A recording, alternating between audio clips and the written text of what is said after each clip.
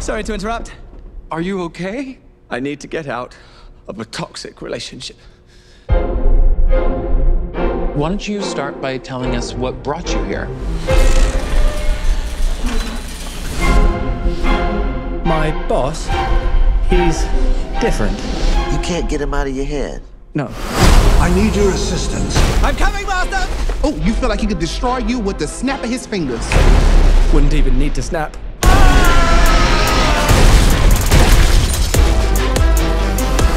Okay. That sounds familiar. Yeah, what?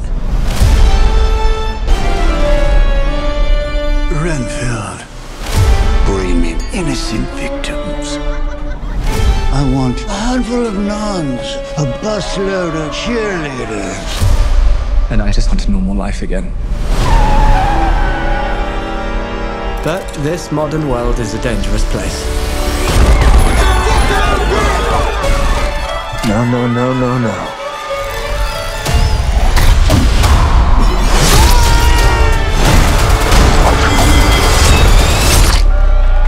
Thank you. You saved my life. Did I watch you cut a guy's arms off with a decorative serving platter? It's all in the wrist. Let me explain. My boss gave me this power. In return, I tend to his needs, including care, feeding. You bring in people to eat? You're like the guy that gets the villain's Postmates. But if you were to stop focusing on his needs, what would happen? He won't grow to full power. Exactly. He won't grow to full power. What? That's so weird. Why would you phrase it like that? But yes. Hi. Are you here for the meeting? Well, come on. No! Some call me the Dark One. Others, the Lord of Death. To most, I am Dracula.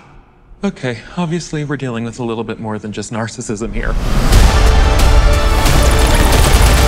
Now, let's eat.